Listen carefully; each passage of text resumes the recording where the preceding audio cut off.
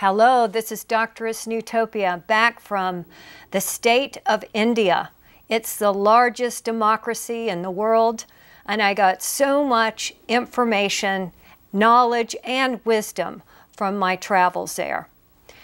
But before I really get into my trip to India, I just want to have a moment to just thank you for watching this show. Thank Access Tucson for being here. We need community TV. That's something that you don't see in every nation state, is community TV. We are so fortunate that we have a voice here, that we can talk about radical and revolutionary ideas. Ideas that I heard a lot about when I was in India. The whole world is on the verge of worldwide revolution. And let's hope that it is based in evolutionary consciousness that really makes the individual free. And that also any revolution has got to be a collective change. That's what revolution is all about. It's hard to have a revolution of one. And once you have the revolutionary consciousness, you need to connect with other people. And that's when you start having the ability to have collective power. So I'm going to start a slideshow here. What can we learn from the Gandhi legacy? Because when I was in India, for 2 weeks I was on a tour about Gandhi's legacy. This is Mahatma Gandhi. He is known as the father of India because he is the one who helped create a revolution against the British. Now, I was looking at this tour that I took on Gandhi's legacy through the eyes of somebody who had spent a month at the Occupy movement here in Tucson. And so I went with wanting to know what the Gandhian thought was that created such a revolutionary movement against the British. Now, I really feel that we are up against the same empire. We did not get rid of the British Empire. And what I mean by that is it just kind of changed systems. There were some liberation that happened from the British, but basically the American system was the same European system based on ownership of property and based on other European ways of living, habits of the Europeans. So what we're trying to do is break these habits. We're trying to go into a different system, and that's what Gandhian revolution was all about. He was a utopian, which of course I can identify with that. And every revolution needs its utopian vision. That's how we get out of the crisis, is by having a vision of where we want to go. So my journey started out in going from New York to Chennai, India, which used to be Madras. Well, let me say a couple of words about flying. I realized that taking a flight overseas to the other side of the world means that I have a huge environmental blueprint. Anybody that does air travel, you are burning up so much CO2 that's causing the planet to become hotter and hotter and hotter and less livable. So we have to decide in our minds whether this travel is going to bring back the information we need to transform the local. And that's what I'm hoping. I just want to give a minute of silence here, hoping that I say the correct words to you so that my trip across the world was not in vain, that I brought back something significant that needs to be heard to the Occupy movement that helps us grow into a movement against empire. So just a moment here.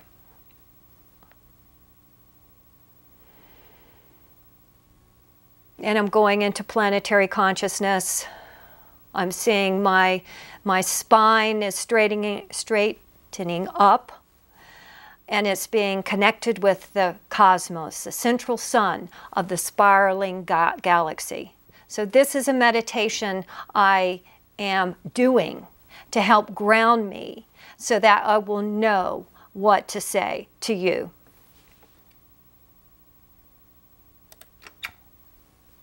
And then on the other side of the planet is Mumbai. I eventually got to Mumbai. I will talk later about my trip to southern India, but this is really about the Gandhi part of the trip. And it started out, the tour started in Mumbai. Now that they've changed the name, it used to be Bombay, and it's on the bay of the Arabian Sea. And it is a huge metropolitan area, a megalopolis. And you will see that if you go there, that you have the rich and the poor living side by side. Even more so than in New York City. So it's a huge city of more than 20,000 people, just as big as Cairo. And some people are saying that it too is on the verge of a revolution, because the Gandhian revolution did not occur, which is a real tragedy for the world. It was stopped because of the assassination. And here, this was taken out of the window of a bus when we were going on a tour of the city. And our tour guide informed us that even though it looks like these people are living in slums, that they really aren't. They have money, they have jobs, they're middle class, but they can't afford to make that step into renting an apartment somewhere in one of those skyscrapers that you saw. Because they just don't have the capital to do that. So even though that they have a job and they're middle class, they still cannot get decent housing. And when we really get down to it, this whole global crisis, and certainly the local crisis of foreclosure, it's all about housing, which I have been continuously talking about on this show, about the importance of architecture in getting us out of this crisis, and that our crisis is also a result of having inadequate architecture that builds sustainability, that builds community, that brings us together. What we see is a society that we have designed to keep us apart. So the first place that we went, where Gandhi spent time, was this Mani Bhavan. And it was a household, it's 2 stories, of a friend of his who was a rich jeweler in Mumbai. And a lot of initiations of his movement started in this place. And I'm just going to talk about a few of them. First of all, there is no religion higher than truth and righteousness.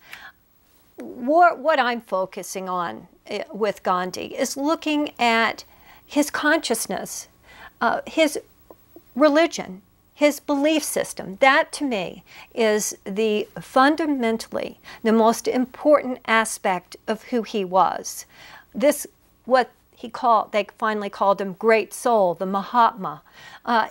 Let's understand that soul. How do we ourselves become that soul needed to create global transformation and have this force that is fearless against empire?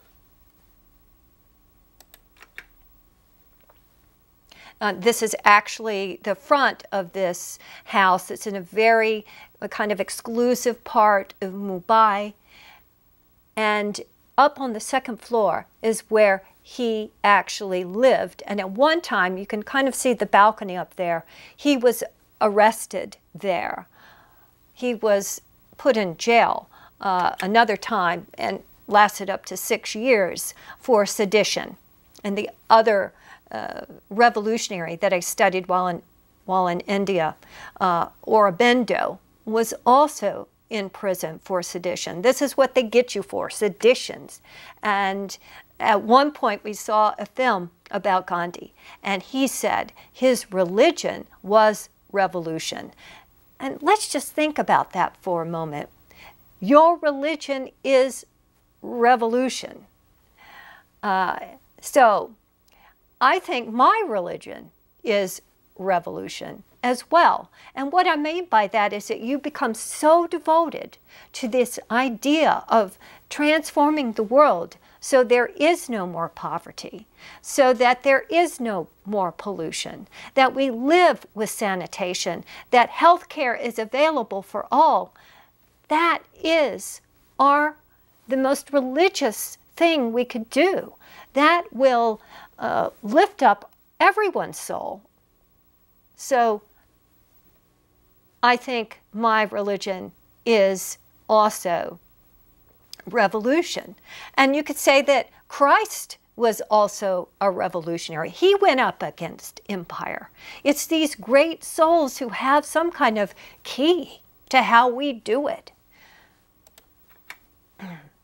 This is the room that Gandhi actually stayed in. It's glassed off, so I could just take a photograph of it from outside the glass area. Now, there is a beautiful story about this, and it deals with Dr. Martin Luther King Jr.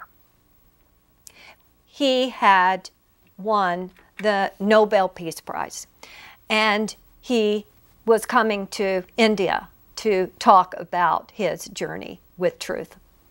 And when he got off the airplane, he got the people who were hosting him to take him to this museum, which is the room that I showed you is actually in a museum now. They turned that house into a museum.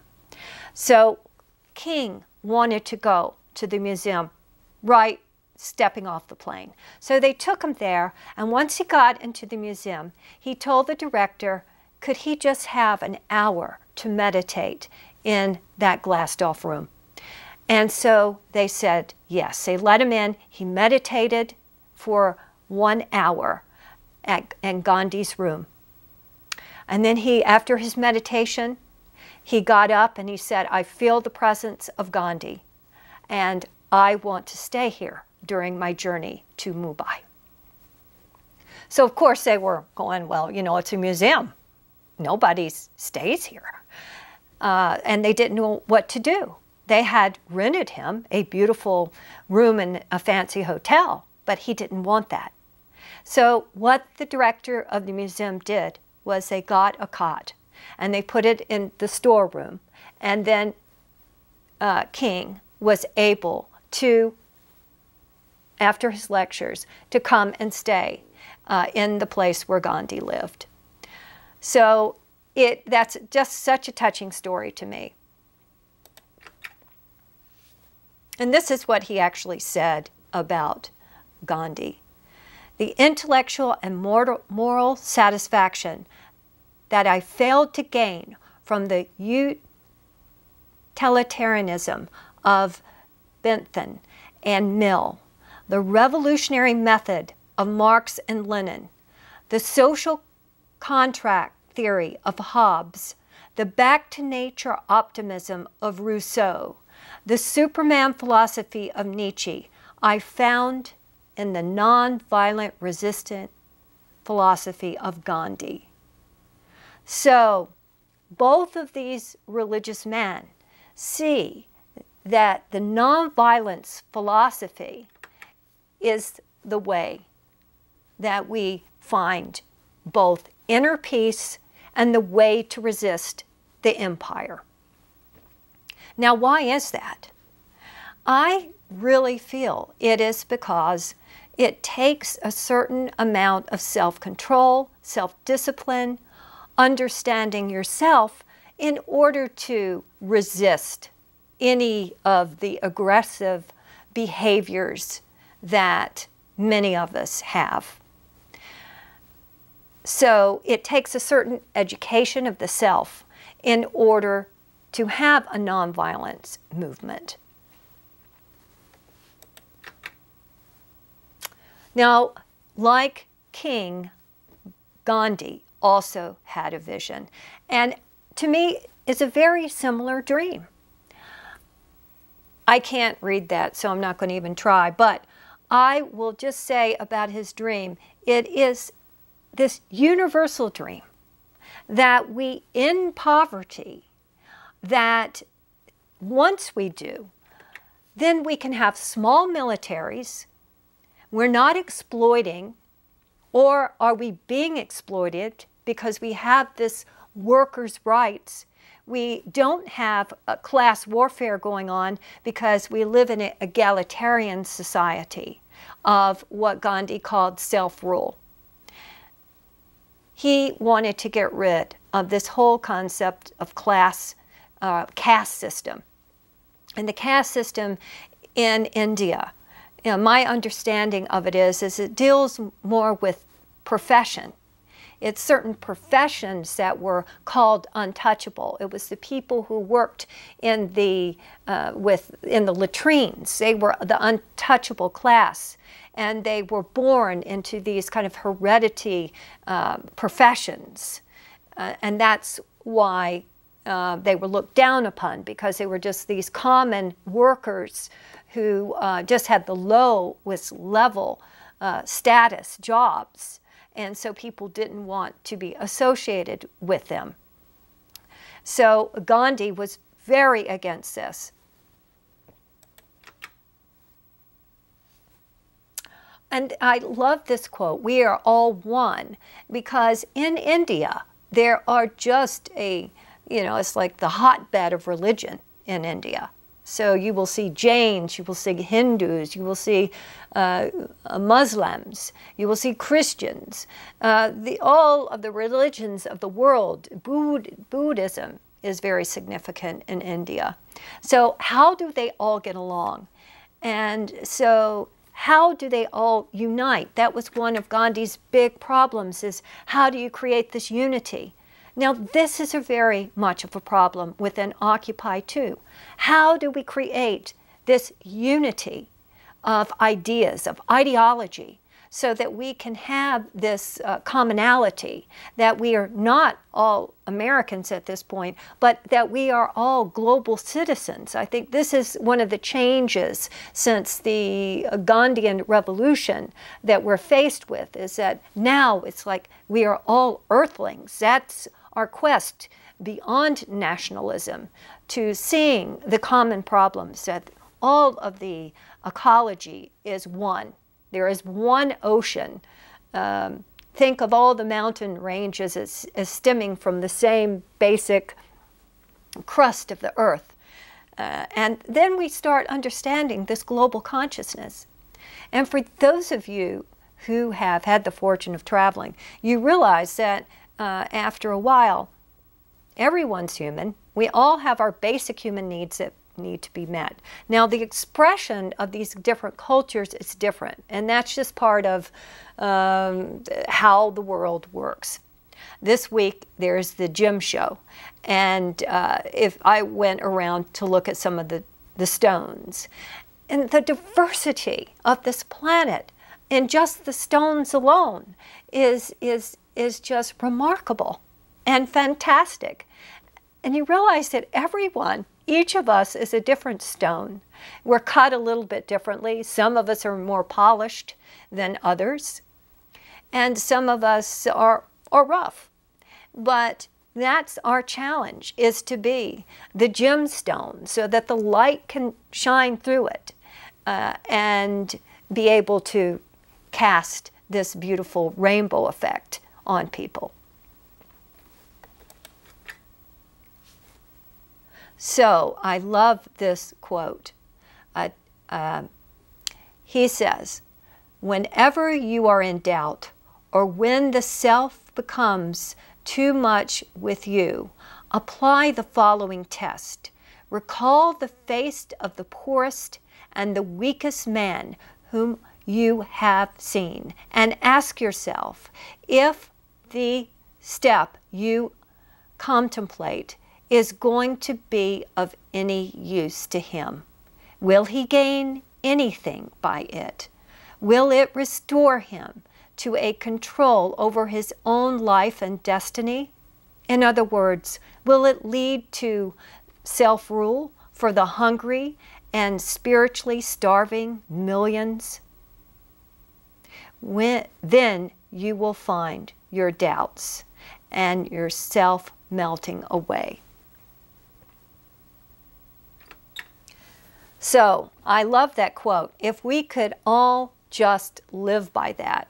When you wonder whether you should buy something or indulge in this or that, or how you should spend your time, even if it's what television show you're watching. If you say to yourself, look at that poorest person on the street, and we have plenty of homeless people here in the United States. Think of that face of that poor and weak person and say, is this going to help that person? And then you will know whether or not to purchase that thing, to buy those clothes. That's such a great test. And there's a morality to this. There's a morality to the revolution. And that's what King and Gandhi and Jesus and Buddha and all of the other saints have been trying to tell us. That in order to have this revolution that has been going on for thousands of years, since the beginning of the consciousness of goodness, that we have been on the verge of this great transformation where we actually start living as sisters and brothers in this global neighborhood, as a village of the local.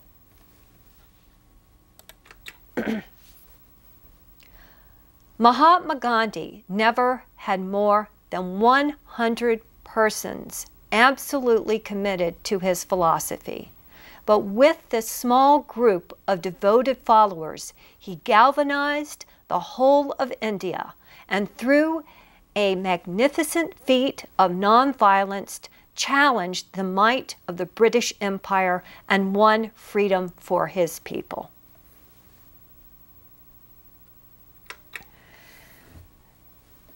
Well, we have such a wealth of knowledge of how to do this.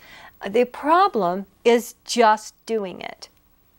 Now, today as I speak, there is a new Occupy that has formed around the Stone Speedway Park. And I urge you to go down there, to join it. Now, Gandhi knew that not everyone had the time, the ability to join his ashram system. He knew, though, that everyone, since you are part of humanity, have some role to play in this great work, in this transformation movement.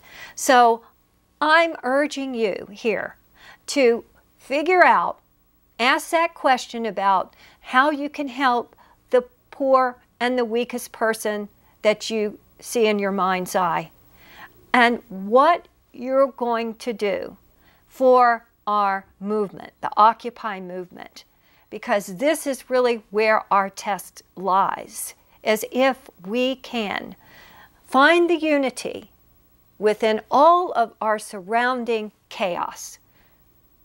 Our cities are so chaotic. It's very hard to center.